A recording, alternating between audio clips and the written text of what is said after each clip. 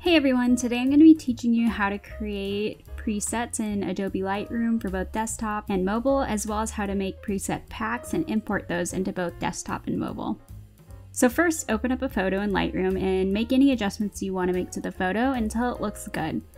Move your cursor down to where it says Presets in the lower right hand corner, click the three dots at the top right of that new window and name your preset. Click Save. And now you should have your preset under User Presets.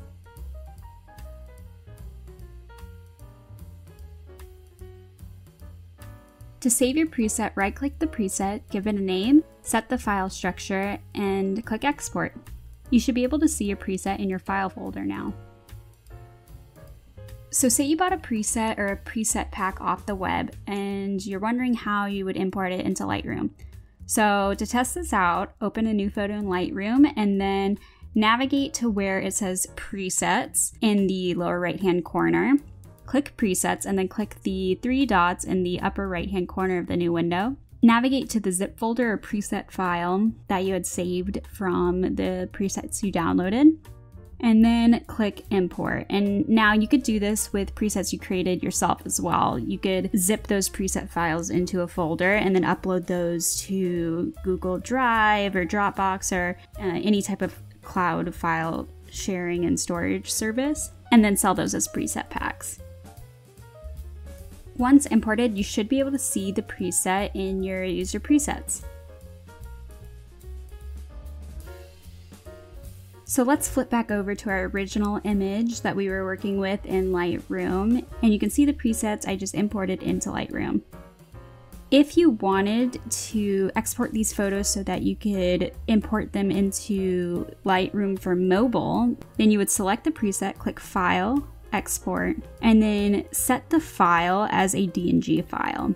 You can click More Options to rename the file as well. Here, I'm just going to name it Mobile Preset Warm. And then export your photo and give it a new folder. I'm just going to do that for the cool preset as well. And then once you have those files exported to your file structure, then you can go ahead and select whatever folder you saved it under and compress that folder into a zip file. Then add that to Google Drive or Dropbox or whatever file sharing and storage solution you're using. And let's flip on over to mobile. So open Google Drive and click Send a Copy. And basically what I'm doing is just saving it to my files folder of my phone. And here I already created a folder labeled as presets that I could save it under. And then once it's saved, open that folder within the Files application on your phone and just click on that folder to unzip it. And you should be able to see the Mobile Preset Cool and Mobile Preset Warm. Next, open Lightroom. So open that DNG file you saved by clicking the Add Photo button in the lower right-hand corner of the screen. Select the folder you just unzipped and then select one of the two unzipped files. I'm just going to start off with Mobile Preset Warm. And then do the same thing for your Mobile Preset Cool file.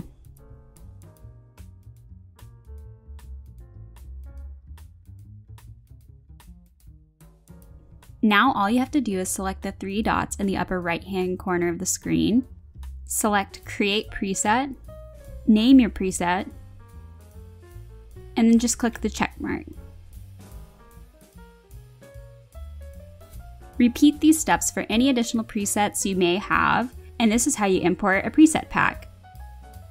Your preset should now appear in the Presets panel in the toolbar at the bottom of the screen.